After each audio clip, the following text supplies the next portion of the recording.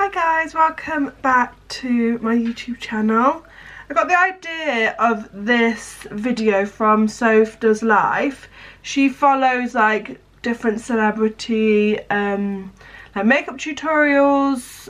She sees how like differently they do their makeup and how, if it works for her. I've been following on YouTube for a while a makeup artist called VANNGO. His makeup is just like that kind of like model flawless look. I'll leave his like name at the bottom. And he did this monochrome brown, not monochrome, it's like monochromatic brown look, and it was fab. So I want to follow what he does. He actually does things quite similar, like in like the order of things. Well, I always do my base first, then my eyes, and he kind of does it that way. He doesn't do like eyes first.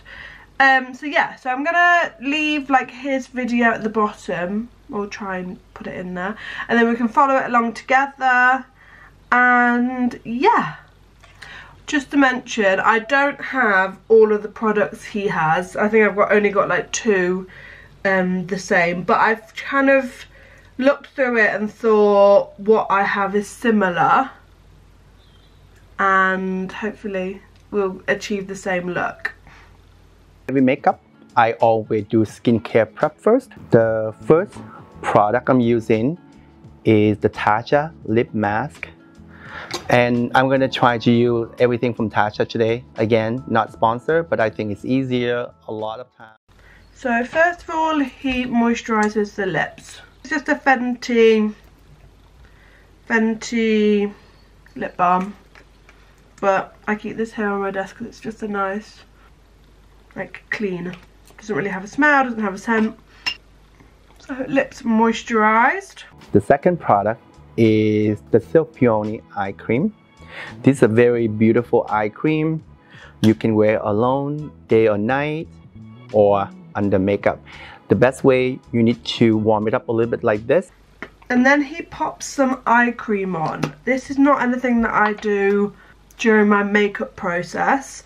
I've got this Beauty Pie anti-wrinkle eye cream. It's got hydrochloric acid in, and it just comes in like a little pump. It's a bit different to like the little pots. Warm it up. It does make sense to kind of, he pats, I need to remember to pat. It does make sense to moisturise this kind of space. I have dry skin, so I can see this being beneficial. Oh, and he goes a bit up here as well. And I'm using the overnight serum from Tatcha. It's called overnight, but you can use for day. It's basically, it's more a richer serum. It's really great for people who have dry skin, and also if you want really long lasting hydration under your makeup. Okay, so now he uses quite a rich cream serum. So I've got the Charlotte Tilbury Magic Cream, which is quite thick. And then he kind of rubs it in his hands, and then he like pats it in. I don't normally pat, but take a bit more. I mean, maybe it brings like the blood to the surface. For moisturizer, I'm using Tatcha the Dewy Skin Cream. Then he goes in with a moisturizer, so I'm going to use the Bobbi Brown Face Base as my second moisturizer, and he basically does the same thing. So he gets a blob, rubs it on his hands so it's really warm, and then he kind of again pushes it in. I mean, my face feels very moisturised, but this is kind of what I would do before my makeup, and then I would use a primer afterwards. But I mean, my skin does feel very hydrated. For foundation and concealer, I'm going to use the new foundation and the concealer, both from Hourglass. For me, it's medium to full beautiful coverage. Okay, so now he uses a concealer and a foundation from the same brand. So I've picked HMB Cosmetics. He also uses a very light foundation, so this is very light. But I want to give it another go. The finish was nice. It's a bit matter than I thought, but I didn't know if that was the primer, but I guess I'm very moisturised today, so hopefully maybe this will be a good way to test like the finish of this. And yeah, I've just chosen the Soft Focus Airbrush Concealer. Hopefully they work well together. If they're from the same brand, I'm sure they will. So he kind of puts some on a, he's got like a plate, but so I'm going to use the back of my hand as my palette. Okay, and I'm just going to dot this around the face. He kind of just dots it. You can see I use just a little bit and I blend it out. And the best way is just put the foundation in the center and you blend it out. Because most of the time, people's skin around here is pretty gray. It's always the red or the color is the one from the center here. And he's kind of only put it in the center, which does make sense. And then he goes in with quite a fluffy brush, not a dense brush. I'm going to take this brush from HMB Cosmetics and just kind of blend this in like he does.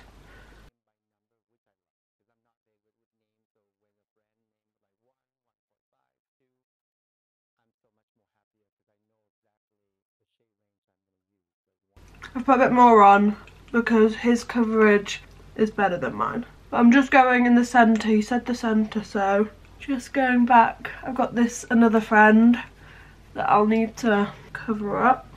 I actually don't mind how this is applying with this brush. I actually think it's like blending out quite lovely. This foundation is definitely more luminous than last time, so that the primer I used last time must have mattified. And then he applies his concealer with like a little fluffy brush. Okay, again I'm going to put some on the back of my hand. For the concealer, I'm using the shade called Silk. It's a little bit more peachier undertone on this shade, but I like it. I think it's great for cover under the eye area. Laser doesn't have any blemishes to cover except for the under eye a little bit, so that's why I'm focused on this concealer. So I'm just applying this brush. I think this brush is a little bit big, but I only have like small or big brushes, but I guess it is applying quite nicely. And then I use a little just to cover some of the extra redness that I want to cover. But her skin overall, they cover everything with the foundation. Just going over a few of my blemishes. So he uses the Chanel bronzing cream, but I have the Revolution dupe, which is just the Revolution Beauty cream bronzer in Inspire. For contour or just bronzing, I'm using one of my favorite, the Chanel bronzing cream. He takes a little brush. I'm going to take this kind of style brush and just swirl it around, picking up quite a bit of product. And he goes quite heavy on the jawline. I don't normally, but I mean, she has like a lot more of a chiseled jawline than myself, so sometimes I feel like this does actually exaggerate that area, but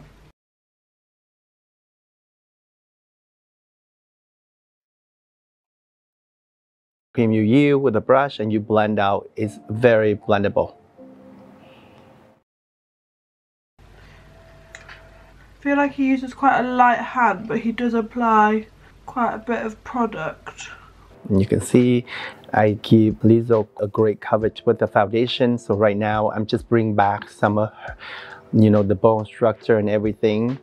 I like to build, so that's how I'm doing everything step by step like that. And for me, it's like building a house. When you do complexion, you start with really good skincare, and then you go from there. You can build foundation and everything, and step by step. And he does, I normally leave like this area clear, but he does add bronzer in that area. So, I mean, it doesn't look bad, but it's just not, the jaw is not my journey. And then I use a little brush like this with a little bronzer, just create a little more depth around here. And he does kind of the inner eye kind of contour. Again, this is not something that I do see a lot of people doing this, but it's just never really been, I've always just thought it's a bit of a unnecessary step. I can see the plus in this, it's kind of just adding that dimension in that area. For powder, I'm going to use the translucent powder from Huda Beauty. The shade I'm using called Pound Cake. Okay, so now he powders. I've just got my Laura Mercier translucent, and he literally just gets a really fluffy brush, like a really fluffy one, and just like softly goes around the face, everywhere. He doesn't really bake. I am just gonna have to blend out my under eyes, and just use this fluffy brush to softly set under the eye area. Trying to keep everything pretty matte for this look. Even I prep her skin really well and dewy, but I still gonna keep the makeup matte. Again, I know if you do a matte makeup, it doesn't mean you don't prep the skin. So keep that in mind. The skin have to be fully prepped. If you don't, the skin gonna look very cakey. Jaw is still a bit much, but now I've powdered, it doesn't bother me as much. I'm going to use some bronzer as well. I just do right after the powder, just to set where I contour or I shade in from the cream contour. I love to layer the product because that's you're gonna build, you know, if anything, gonna last way longer. Okay, so powder, bronzer. I've got the Glowish in Soft Radiance. He uses Laguna, and I know from NARS, and I know that has a slight sheen. Again, he uses quite a soft brush. I'm going to use my trusty kabuki brush from NARS, and he starts with the temples.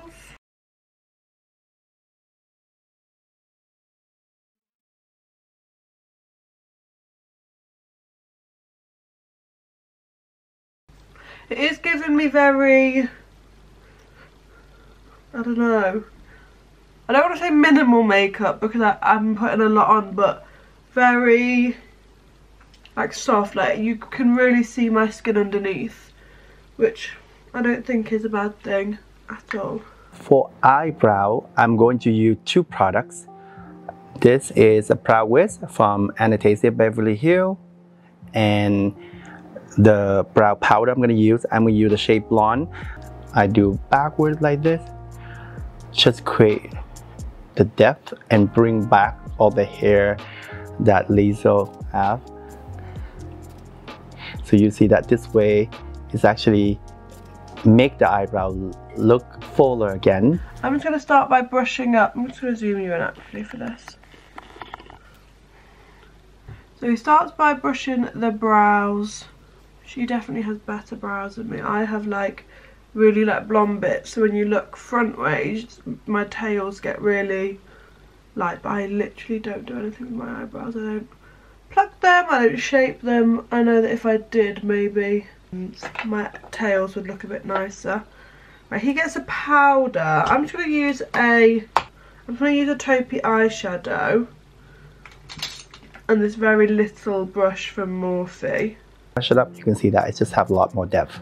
Because she have pretty good eyebrow and it's quite full, but because they fair, so you don't see it. So this one, you just bring back the depth. So he pushes the brows backwards whilst putting this through here. I feel like it's just making my eyebrows look a bit crazy, but... The key is just do a little bit at a time, you know. Just do like that. You can do the whole eyebrow just this. You don't have to use the pencil either. Just the powder if you want to. And then you brush up. So I guess it doesn't look bad.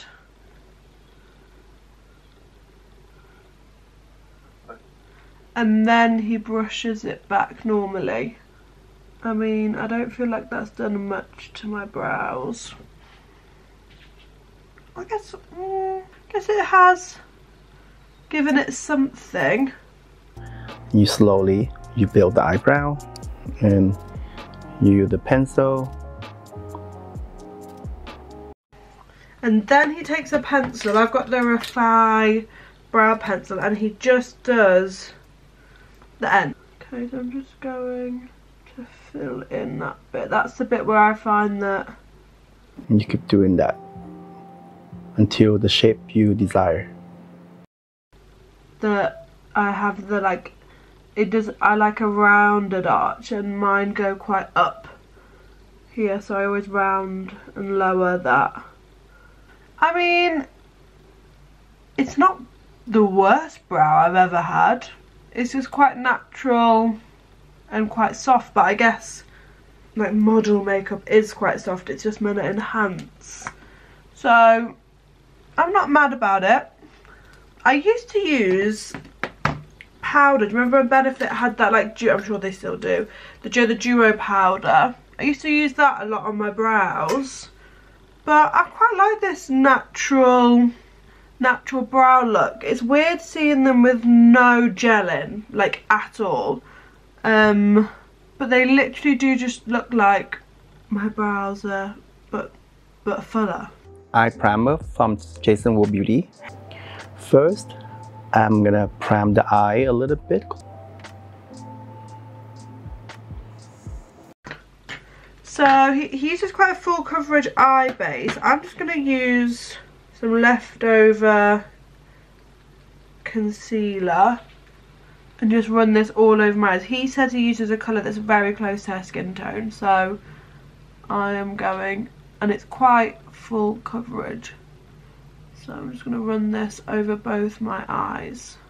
Next, I'm using the brown long wear pencil. And I use the blending brush. You can see this way. Close your eye. And now he takes a brown pencil. So it's meant to be a brown look. So I think we're going to do brown on the eyes, brown lips. I have this all smudge no budge pencil from Made by Mitchell. And he kind of runs this all along the top lash line and kind of wings it out. He hasn't set the eye base at all. So let's see how this takes. And I smudge it outward and upward. And look down for me. And he takes a brush and he just smudges it out ever so slightly.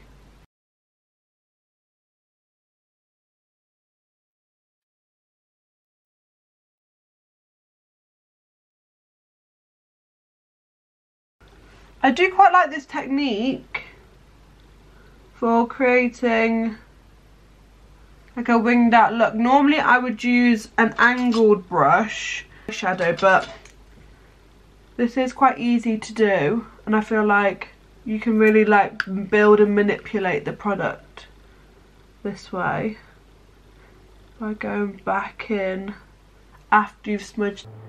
And I do also in the upper waterline as well.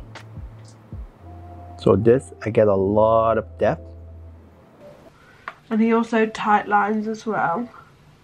This is something that I never do. No one ever really sees that part of your eye, but we're doing it today. So basically I do the brown shadow all over the lid. And you see the way I do is I press little product at a time. I don't go all over the place, and I use a flat brush, so this way it helps more control, doesn't have any fallout if you do this way. So he takes the kind of like a flat-ish brush And he kind of puts this all over the lid, but after he's done the liner, which is interesting. So I'm gonna do it. So you see, just like that. And don't worry that it's not too perfect blending, because you're gonna blend after.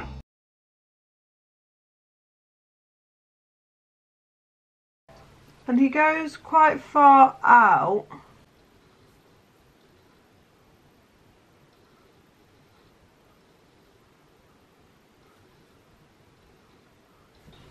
Okay, and now all of a sudden he's like done the other eye. So I am going to do the same on the other eye. Okay, so we've got 2 eyes. Next, you can use a fluffy blending brush.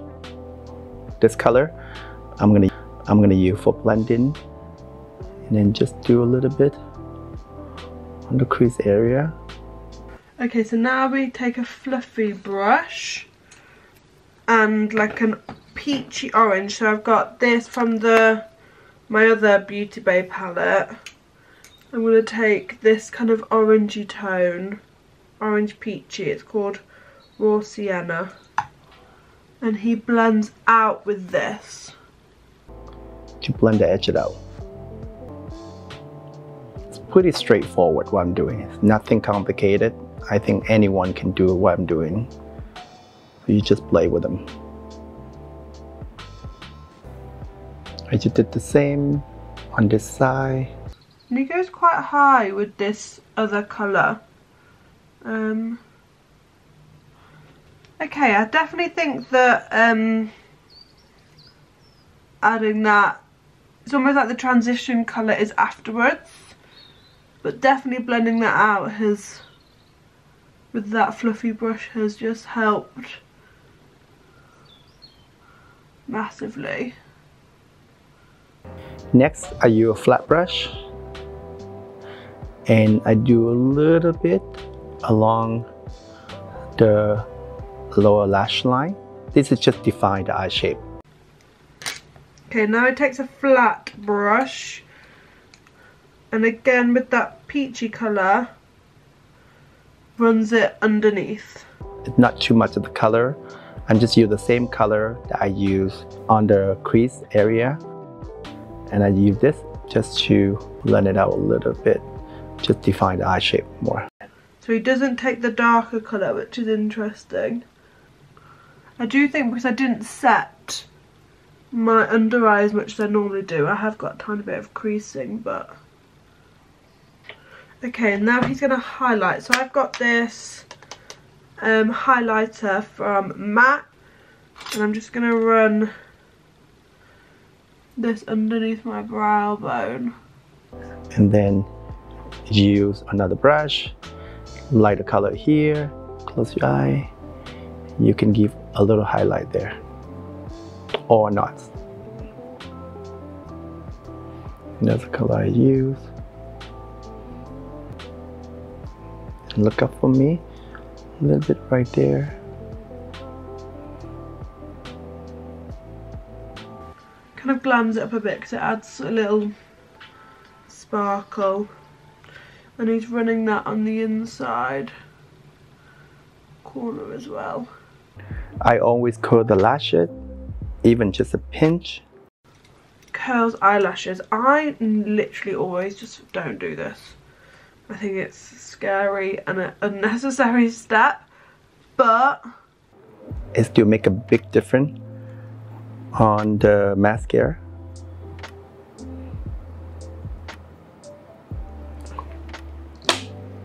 I mean, you can already see that they're up, so maybe this is something that I need to do. And then this is something that I do have that he uses. It's the Milk Rise Mascara. I wasn't super impressed with this when I used it. I did like the formula of it, but I wasn't a fan of the wand. I quite like a sorry, I got an itch. I quite like a plastic one, not like a bristly wand. And then I'm going to do 2 coats on the upper lashes. This is a great mascara here. You guys should try it out as well. It gives you tons and tons of volume. Okay, curling it has made a massive difference. Maybe curling is something I need to add into my makeup routine. Okay, starting to come together. Let me just do my other eye.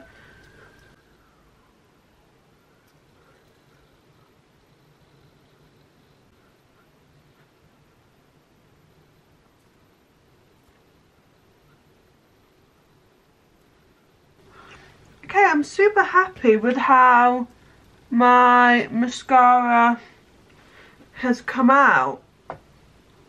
Definitely think curling them is the way forward, and maybe I need to stop being lazy and incorporate that into my routine. Okay, so now he does cream blush after we have like done all our powder, which I think is interesting. So I've got the Made by Mitchell Melon Sorbet. He said to go for something, and I feel like this will go with that kind of colour that we used second on our eye. Blush, I'm using this cream blush from Stila. I know it looks deep, but and then you blend it out. It's just because I keep everything in the theme of the shade, so that's why I'm using this shade. At the same time as you sculpt in your face as well. You see it's really, really nice on the skin. I do a little bit more on the temple. For highlighter, I'm going to use this beautiful highlighter stick from a Japanese brand called Addiction. And you give a lot of radiance everywhere on the face. Okay, he uses a highlighter stick. I just don't have that. So I'm going to use the same highlighter that I used in my eye.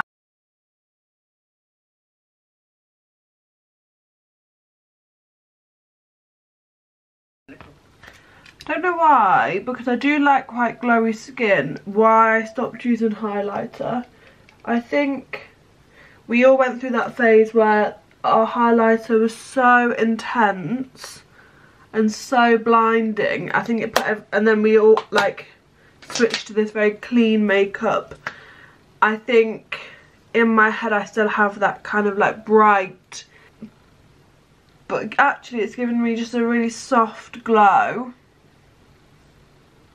So maybe again, maybe we need to bring the highlighter back. Lastly, for lips, I'm going to use my Whirl lip liner, which is like a really nice, just neutral brown. To start, I'm just redefining the lip shape of Liesl. So you see that I'm not changing anything, just follow her lip shape. I love that she have the lip shape like this, so I just follow exact. And I'm not going to overline as much as I normally do. Just going to follow my natural shape. The way it is before I apply the lips color. That cream color, I mean. So it is the lips I'm using today. This is like a whole series of shade of nude color that she has. I just chose this shade. I know it's quite intense, but I think it's interesting.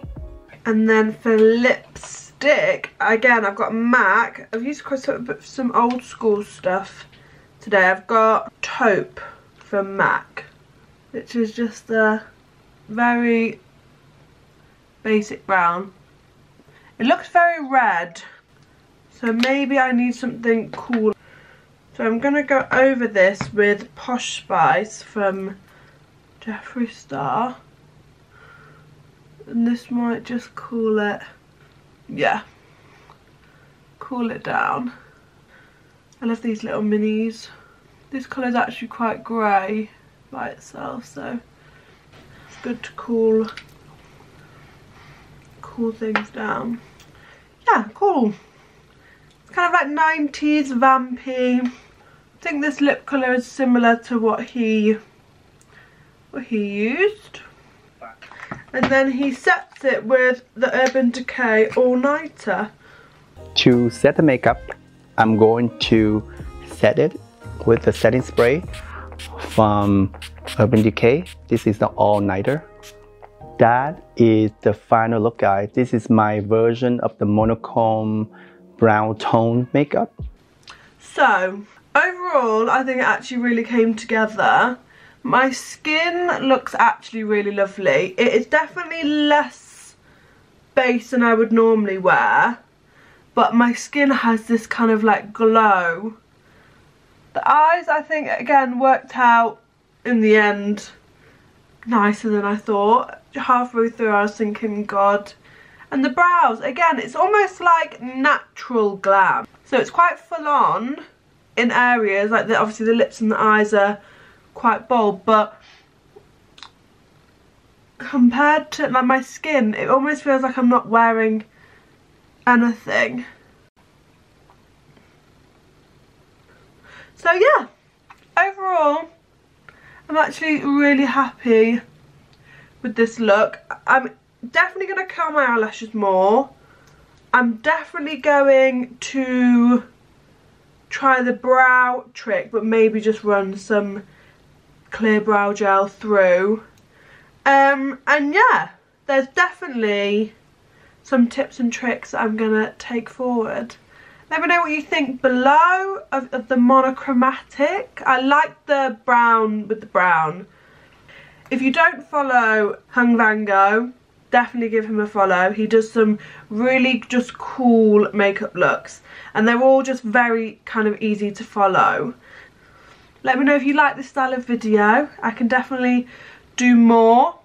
Thank you so much for watching. I hope you enjoyed following this along with me, and I'll see you again soon.